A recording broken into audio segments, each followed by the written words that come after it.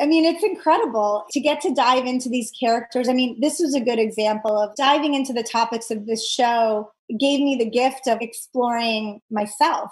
It challenges me with my own gut reactions and my own biases and my own belief system and why I have the belief system I have. And it reveals you, you know? And I think not only the subject matter of the show, but being a showrunner and running a show and being in charge of people and having to manage people and their feelings and their work, all of those things challenge you as an individual, and you have to learn how to rise to the occasion. And it reveals where you need to be better.